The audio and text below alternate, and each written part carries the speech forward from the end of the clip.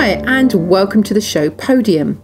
And this week we're on session 061. And it's about a webinar that we held with the lovely multi-instrumentalist Nick Bottini. And our guest on the webinar is the lovely Paul Austin. So Nick Bottini is a multi-instrumentalist, consultant and performance coach. Nick studied at Leeds University, the Franz Liszt Hochschule für Musik in Weimar, and the Royal Northern College of Music in Manchester. He has worked as a freelance musician as well as head of music in many London schools. As a workshop leader and public speaker, Nick has shared the inside-out understanding of the mind with musicians, international sports people, business people, and many others. For over 10 years, he has worked at various levels of the music industry, from school children and adult beginners to child prodigies, competition winners, music college students, and top professionals. If you'd like to get hold of Nick Bottini after the show, you can do so via his website on www.bestsaxophonistwebsiteever.com. So we're just going to go straight over to that webinar now. Wonderful that you're here. So would you like to just tell us a little bit about yourself? Yeah, it's great. It's great to be here, Denise, and thanks for having me. I was trained as a musician. I was originally trained as a violinist, and along the way, I went into music teaching and learned other instruments as well. And I gig professionally as a saxophone player. Predominantly now, I kind of made the switch to play saxophone. And in my journey to become a better musician, I got curious about psychology and how the mind works and how that relates to performance. And that's what I'm spending most of my time doing now is working as a coach with musicians and performers. And I've just written a book about the thing that topic as well. Oh, that's lovely. Lovely. Good. Well, we're really excited that you're on the show, and we're really excited to hear more about what it is that we both point to in our teachings and our coaching that helps people to be able to perform, if you like, with a much higher or much more expanded level of freedom. Yeah, let's get into that. But before I do, Paul, is there anything that you particularly would like Nick or myself to cover during this session? Because it's great that you have us to yourself. I was very lucky, yes. So I've got a number of questions for Nick, and a lot of them are around Jacob, actually. No, I will ask a few questions about Jacob, because you obviously know him. Uh-huh. And I don't know how much you know him, Denise, but Jacob is on the border of being beyond genius, I think. I don't know if you'd agree with that, Nick, but he is quite a phenomenal musician. But I've got lots of questions. I'm a keen amateur musician, and I've played with a very limited palette because I don't read and I don't understand. I know the language of music in a very basic sense, but I don't know the language of music to your level. So I'm just very intrigued, particularly in a jazz improv style, to understand some of the mechanics of being able to get to the kind of level that one can get to if that's the kind of music you're playing and you're able to play.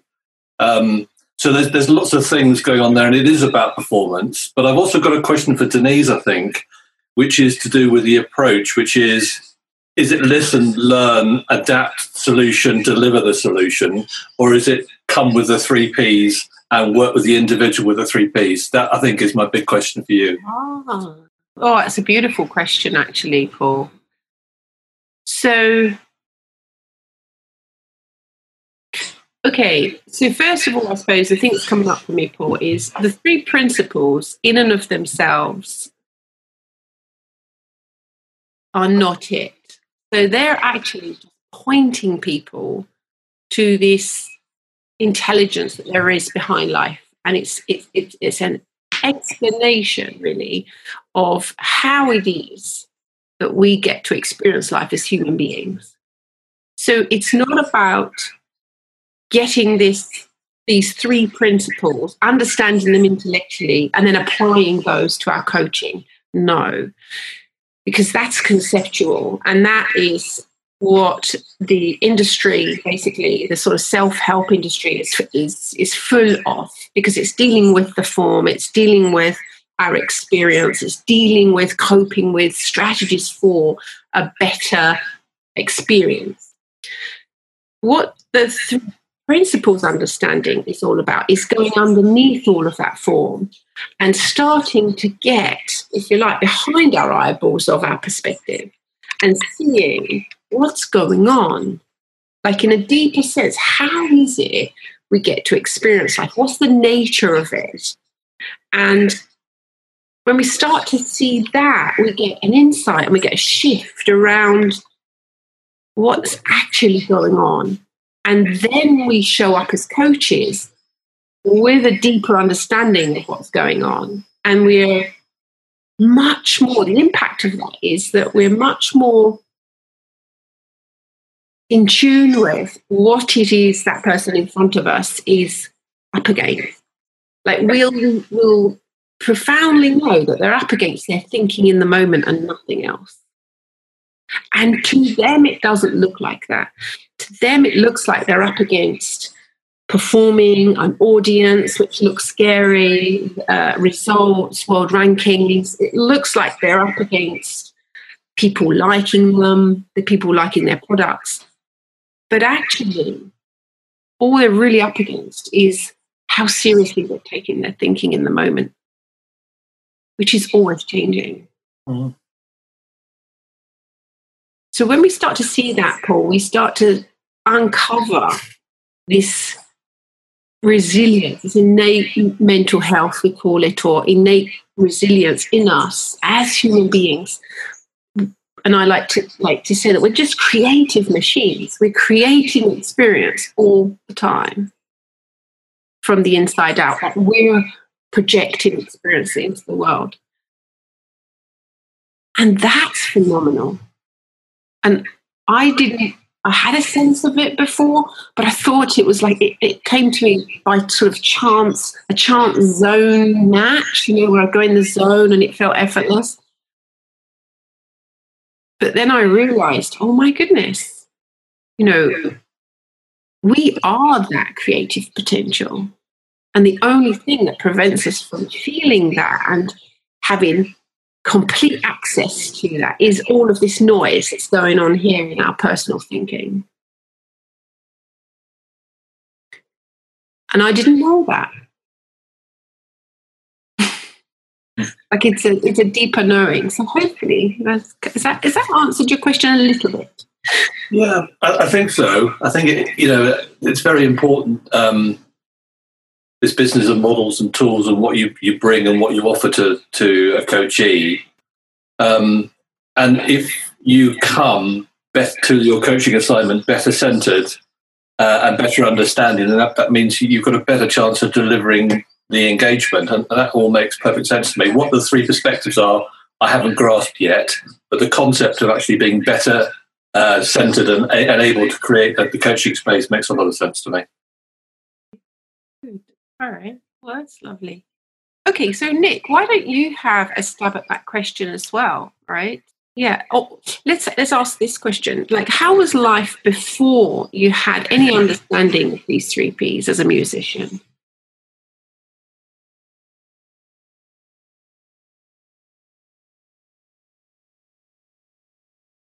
Very, very personal. Very, very, like, a lot was depending on me being able to prove something. So to me, I was trained in a system of grade exams and doing GCSE music and then A-level music and doing a performance course where I was trying to get a certain amount of marks to prove that I got a certain class of degree and all that kind of thing. And no one really told me that my musical achievements and me weren't the same thing. No one really told me that there was this being before I considered myself to be a musician or an achiever or a learner, or someone that manifests stuff in the world. That had been lost to me. So every time it felt that if I ever succeeded in something, that was because I was a success. Or if I thought that I failed at something, that was because I was a failure at that thing, or I didn't have that skill. And this understanding has kind of like turned the lens around, and instead of looking at the products of what I create or a client creates, in the world of stuff that's being done, it kind of shifts the focus on, well, what creates my experience of me as a musician, or me as where's that idea of failure coming from, and looking at the fact that it is a creation, and what does that creating of that experience,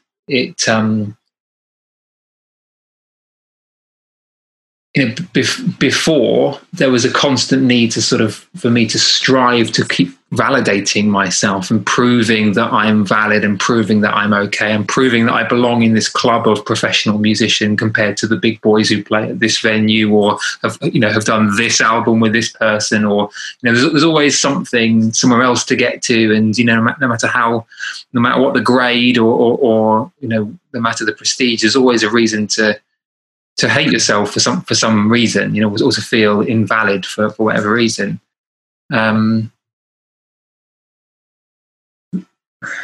I still have that experience sometimes, but it's not the foundation of everything that I do anymore.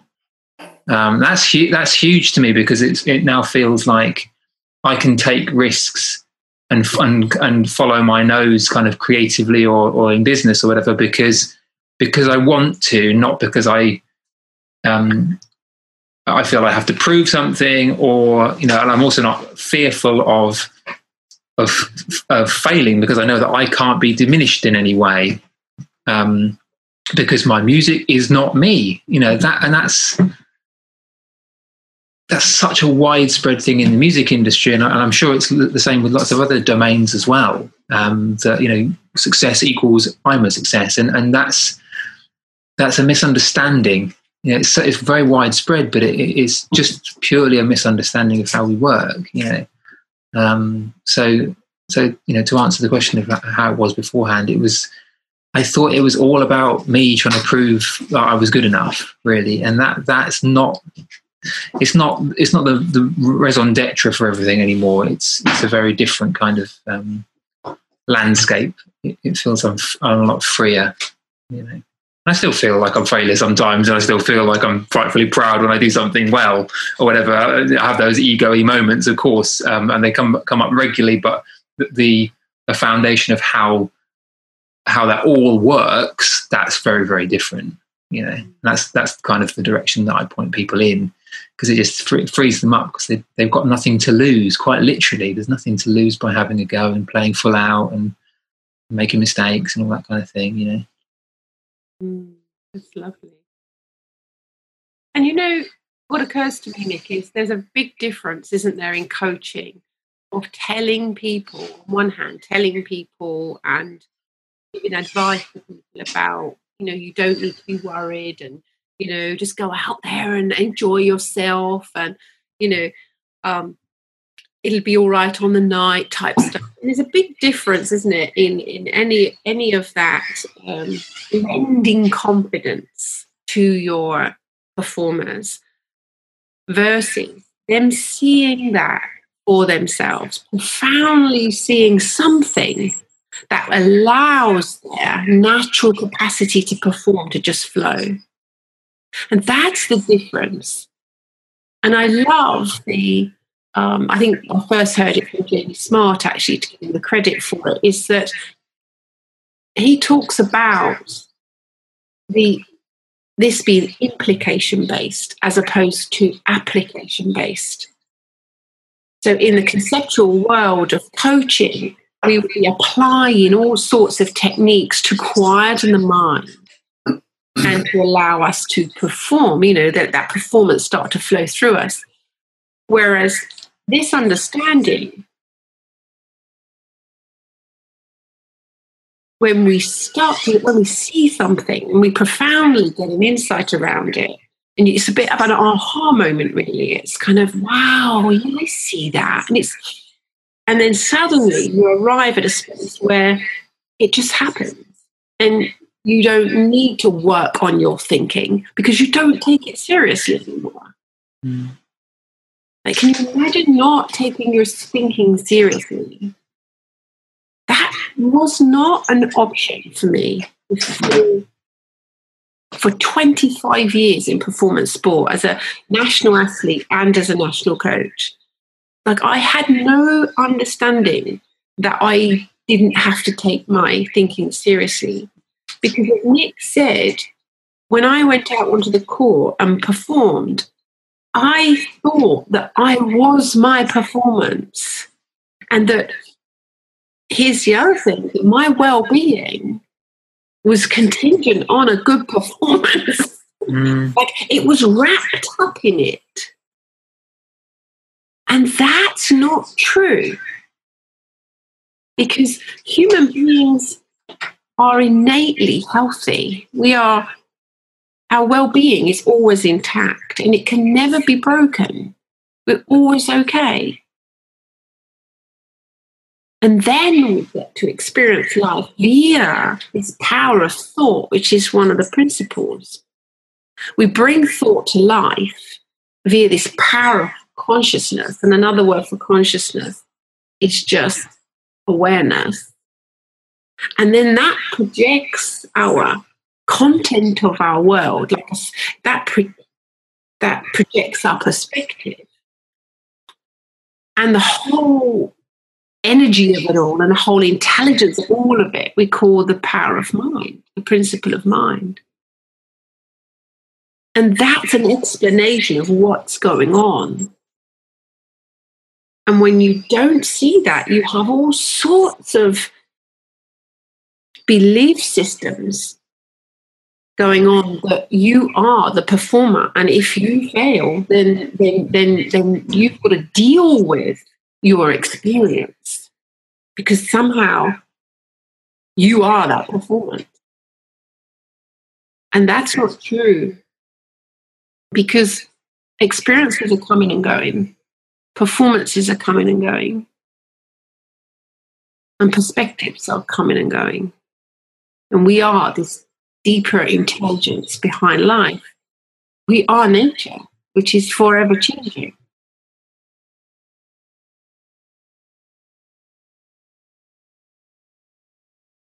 And it's a constant.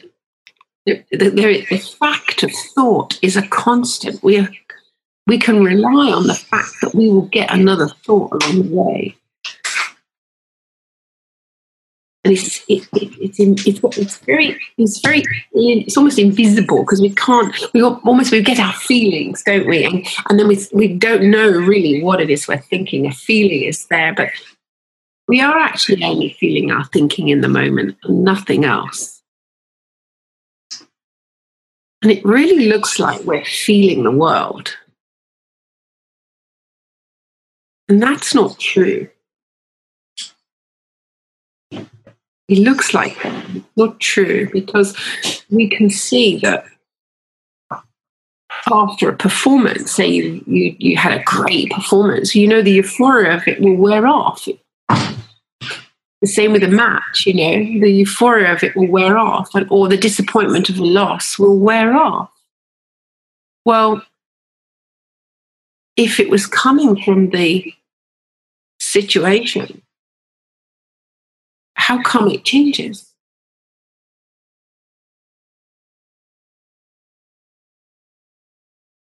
And the only reason your feeling state changes is because your thinking changes. And that's really powerful. It's really helpful for people to see that. It's funny that there's this kind of cosmic joke playing out, this funny kind of setup that we have an experience of our performance or of our life, and it really compellingly looks like it's working, like from this outside world making us feel a certain way. Like, and by outside world, I mean like my achievements or the weather or the way that a particular performance goes or whatever, and that we're at the mercy of those external events, and it's really, really compelling. But the joke is, exactly like you were saying very beautifully, that it's what's behind the scenes that's actually the most useful thing to know, that there is something generating our experience of that world, of the performance of life, and it's the fact that it's being generated that's the root of the feelings that we either like or don't like. And if we make the mistake of kind of navigating our life by how we're feeling rather than navigating it based on how it's working, then we're at the mercy of this illusion rather than the facts of the matter. And this is what I love about this, because to some people it can sound, sometimes it can sound like it's spiritualism or something that's kind of non-tangible, but it's extremely tangible and extremely practical, because it's grounded in principles in the same way that there are scientific principles behind the way that physics works or the way that chemistry works, and it just works that way all the time. And because of that, it's predictable and it's reliable. And knowing how, say, gravity works, or knowing how, fluid dynamics works, it works the same every time because of that. That's the way that it works. It's not the products of that system that you're dealing with. It's the nature of how it works, and that's powerful, because if you want to change something, it's just really good to be hanging out in reality rather than, like you were saying at the beginning, Denise, like theories and concepts and belief systems. Having the principles underlying the human experience is the most leveraging thing that I've found for not only performance but for life. Is if we know what's going on, we're not acting superstitiously anymore, and it's innocently done. And when you accuse somebody of being superstitious, they go, "No, of course I'm not. It's grounded in what I'm seeing, what I'm experiencing." But it is superstitious, if we don't know what's causing our feelings. Thought is causing our feelings, not the things we're feeling about. It's ludicrously simple, but it's good to know, because there's a whole load of freedom associated with it, and potential, and the capacity to have a kind of fresh start, and reconsider who you even think you are.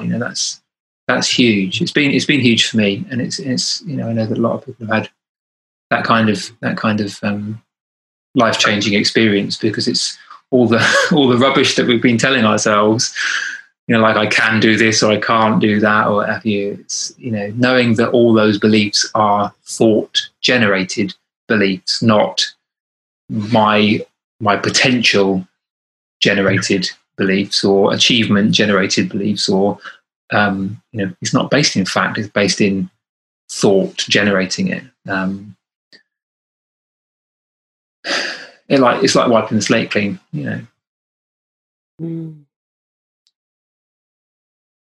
Oh, I love that. Right, wiping the slate clean. That is really how I felt when I came across this understanding. And slowly, it wasn't. I did have a kind of epiphany on some levels for some of things, but slowly I've just, I don't know, it's like the weight just sort of comes off your shoulders, that there is no right and wrong. We're making that up in our own minds every day. And so we can be free to explore life. We can be free to explore what's inspiring us with nothing on it. Like we can just go, oh, you know what, this is such fun, and go for it. And our well-being is always intact. Like we're always going to be okay. As a human being, there is this incredible resilience in us, which gives us this understanding that when we fall out of our personal thinking, this resilience is there. And we just know that we're okay. And that in that knowing, we can just carry on regardless of however we feel. And even if we feel rubbish, and I've had lots of parenting moments like that, there's just something that's telling me, this is not you. This is what you're experiencing in this moment. And that's so helpful, because now I can't blame anybody or anything for the way I feel, which means I'm not going to behave badly so much because I have the chance, I have the opportunity to catch myself before that behavior happens, and have to make amends and have to change stuff and have to apologize. And I know that's okay to apologize. We all get caught up. But if I've got the capacity and the resilience to come right back to source at any moment, in one thought, I can see my experience as thought created, thought generated, thought created. That's resilience. It's massive in terms of performance, because it gives us a freedom to just get on with it, to just play. Exactly the title of your book, Nick. That's good. I should take that. It's good. It's really funny. It's really funny because, you know, we're so wrapped up in our own experience that we don't notice that we're making the experience. You know, I've seen literally hundreds of people, you know, students and parents and adults sort of walk through my classroom door when I was a music teacher with really beautifully made beliefs about who they were as a musician, like how valid they were or how invalid they were. And they'd go to great lengths to apologize for why they didn't have the background that they should have had. It's like, well, I haven't really studied properly, or I haven't done my grade 5 theory yet, or my family isn't musical. And they're true, maybe. But, you know, as soon as someone starts singing or sits down at a piano, even if it's like day 1, lesson 1, then that inbuilt capacity to express life in whatever way makes sense to that person is just there, you know. And as they kind of let go of the stories, then they kind of give themselves permission, if it's a piano, to kind of make a sound that doesn't sound good. You know, woe betide a musician that makes a sound that doesn't sound good. No one's going to die, it turns out, if you make a bad sound and learn something in the process. It might be able to turn it into a nicer sound, but it's just going to happen and then it's gone. But it doesn't mean whether you're a proper musician or an improper musician or anything else. It's just an experience. You know, it's just an experience to sit down and to play or to sing or what have you. And that's all life is. It's an experience, and it feels like that experience we're having has a meaning. But the only place that meaning is coming from is us, you know, is what we truly are, which is this formless, you know, spiritual being, this formless essence that creates this experience. And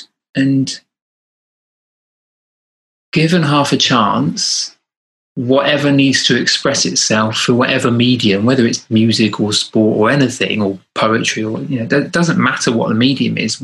Its nature is to express, to bring stuff into being, to make stuff, to play and to have fun and to be curious and spontaneous in the moment. That's just the nature of it, and it, as well as creating music or poetry or anything else, it can create all these beliefs that then suddenly become very compelling cages for us to keep us kind of locked into these little creations that we've made. And it's a beautiful thing that we have this kind of creative essence. And if we understand it, then it's not possible to be tricked by it. So it doesn't make sense to not have a go at playing a new instrument at the age of 73, if that's what you want to do, or to take a career change and take a bit of a risk, and feel slightly uncomfortable about what the future is going to hold. It doesn't. If that's what you're being called to do, and we've always got this kind of sense of what keeps bugging us, what needs to be done, what's the itch that needs to be creatively scratched or whatever. It kind of takes the fear away of us, God, what does it mean if I fail at it? It means nothing. It means it was an experiment, So yeah, it's funny, particularly in the field of music, because people often, there's so much, so many myths about, creative people versus non-creative people, or musicians versus non-musicians, and that's just meaningless, really. It's a creation. I mean, I know what it means. I know what they are getting at is that there are some people who do lots of music and some people who do less, but the mechanism by which anybody does it all is the same.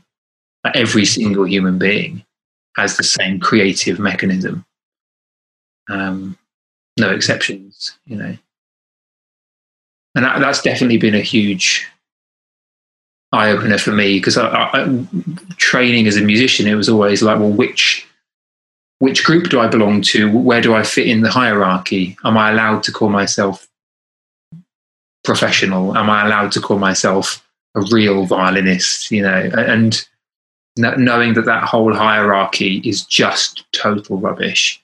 It's helpful to be able to talk in those terms sometimes, but it's not truth. It's not true that anybody is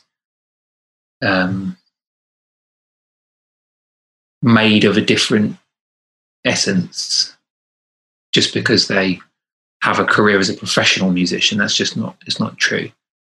I'm not equally saying that everyone's cut out to do the same career, or because we find ourselves falling into different life paths, and I think that's for a good reason. We need variety and whatnot, but there's no hierarchy in terms of creativity or validity. But it's not how people talk about it at all. That's the polar opposite to how a lot of people in the music industry and sport and education and business. That's how people talk about things. It's sorting people into categories and putting them in the boxes and all that kind of thing. So it's helpful to know that it's not true.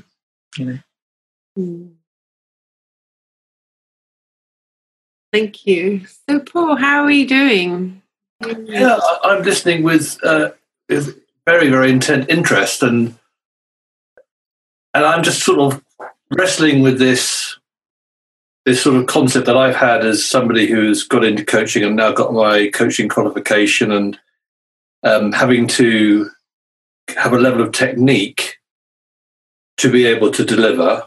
Mm-hmm. And I'm thinking about musicians and technique and deliver. And I'm thinking about sports people who are athletes, and I'm thinking about elite sports people and soccer people now because of the World Cup. And if you look at that particular group, and I was very touched by it when I met some Norwegian international players when I was working for a Norwegian company, how they were incredible athletes. They weren't the size of rugby players. They were just athletes. And it's almost like they could be running the 200 meters next week. And it's interesting what Nick's saying about sort of everybody can do it and everybody can have their own creativity and it's on their own terms. But I guess the reality is when it comes to Premier League footballers, they're athletes. When you look at, technically, you look at musicians, and professional musicians, they've got a level of technique. You look at coaches who are good behind the ability and the level they get to and the mastering coaches, there is a level of technique that they've got. And it's this really sort of conundrum about you have this ability as well as the technique, as well as the opportunity, as well as the, I guess, a musician, it's to do with the mental capacity and the mental ability, but if it's a physical thing like sport, it's to do with technique and their physique. And, you hear stories about cyclists, elite cyclists who've got lungs which are, 1.5 times the normal sizes of lungs. It's those kind of things which sort of come to mind when it comes to these kind of things. And I'm particularly interested in musicians, is this ability to free themselves from the fact that they've got this competitive structure around getting to the best schools, getting their grade 8, and the sort of tyranny of competition that we have in our sort of systems, and allowing people to be taught to a kind of level where, okay, yes, there's the technical side of things, but I'm going to teach you to do the grade 8, but that's about 10% of what I'm going to do is to teach you. I'm going to teach you to free your mind and to be a musician. And I guess it's probably the same with sports people as well, and soccer people, for example. They'll be in the right physical mould, but a good coach will take them and say, it's not about the outcome, it's about teaching you to free your mind. And I think it's probably the same with lots of different things. And I guess with coaches as well, and what I've learned about it is this business of, okay, yes, you have to have some technique and you have to have some basic understanding, but it's also the business of challenging yourself and freeing your mind. And what I'd love to hear from Nick is, from the musician's perspective, when you think of the super geniuses, what is it that's their essence and their core that's got them to that super performance level? And it's the same with netball players as well. I saw the England-Australia game in the Commonwealth Games, which was just phenomenal. Wasn't it? What was the mindset there? I mean, technically they're good. Australia, technically they're good, but something was happening at a certain level where it just dropped out, and they were able to just express themselves, and that was just that. It's that super performance, and I think about, I don't know if Nick will remember the Manchester United side of the late 90s. They were just phenomenal, absolutely, because they were performing at that level of freedom and understanding and capability where they were beyond elite, really. They were just fantastic. And it's the whole thing about freeing your mind and getting to that level, which I think is what you're saying, is not so much worrying about the outcome, but being, in essence, a team of people who are allowing each other to be free is what makes it all work. Mm. Well, it strikes me that when, in any domain, when someone's really excelling and making it look effortless, that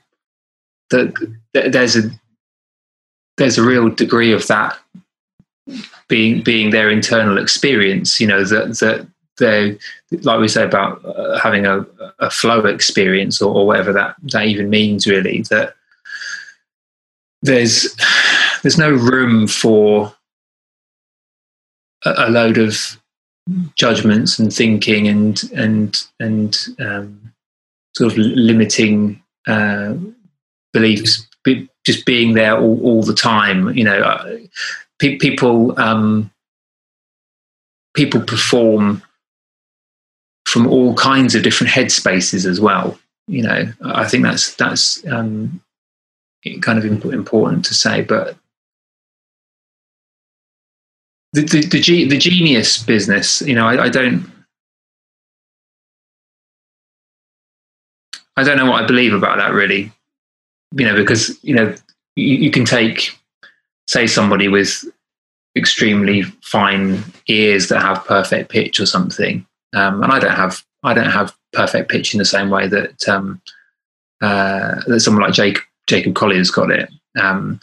Although it's kind of got better over the years. But I've heard all sorts of musicians called geniuses. And I don't know, we come up with various different ways of putting them in that category,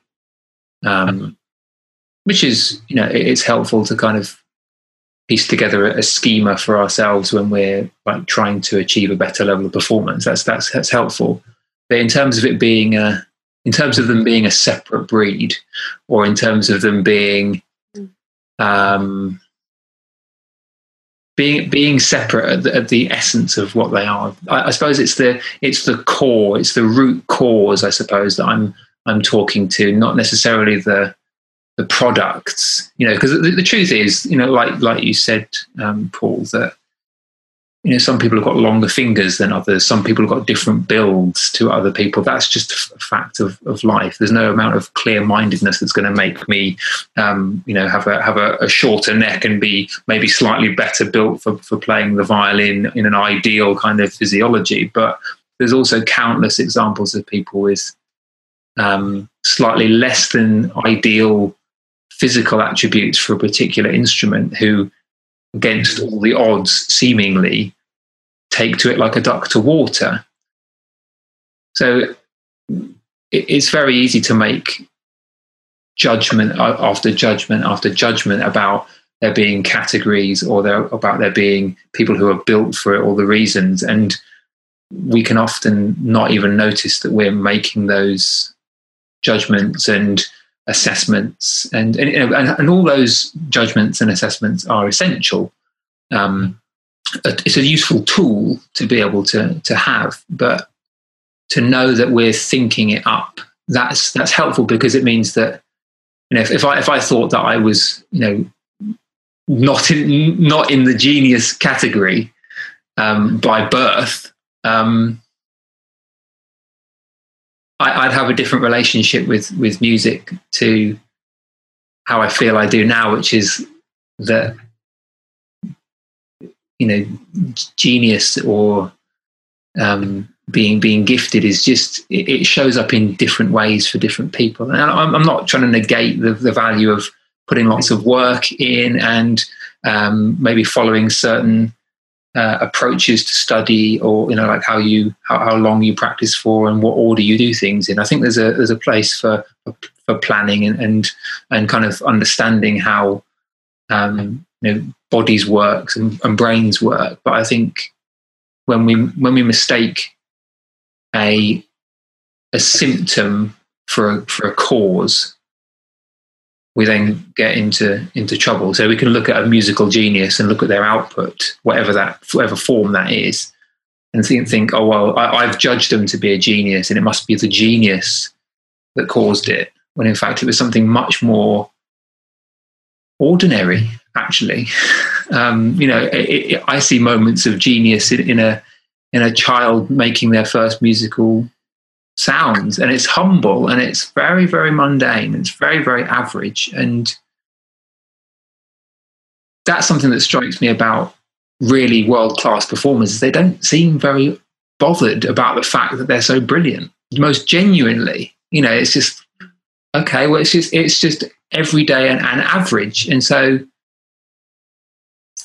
genuinely, I think for many of these world-class performers, it feels very average, because I think they sense that it is. And I think it's actually, in many ways, helpful to look in the direction of what's average and universal, rather than what separates people. And I know it's very tempting to look in the direction of what separates us, because that's helpful to kind of figure out our own path that's personal to us.